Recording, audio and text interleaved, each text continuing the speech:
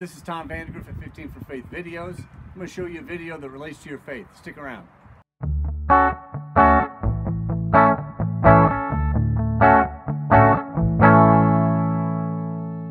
Hey, a couple things before we get started. First of all, remember I've got a clue embedded in this video. See if you can guess what song I referenced today. Just something for fun. Second of all, if you've been clinically diagnosed with any kind of mental illness, depression, bipolar, or anything else, please do not consider what I'm about to say as a substitute for your medications and your counseling.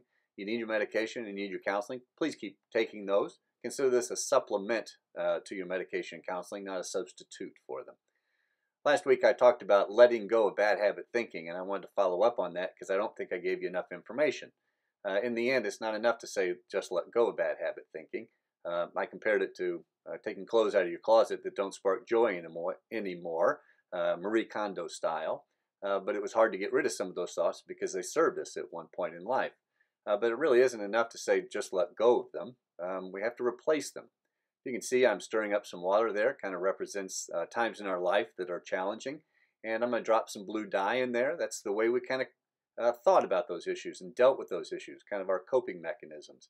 And really it's kind of our daily, everyday thinking in a way. And you can see that the blue dye is becoming really a part of the water itself. And so it's really not enough or even fair to say just let go of that bad habit thinking because it's become a part of your way of dealing and coping with life in general. And it has for a long time. It's become a part of the way you think. And so better is to probably consider ways to replace the bad habit thinking with healthy thinking.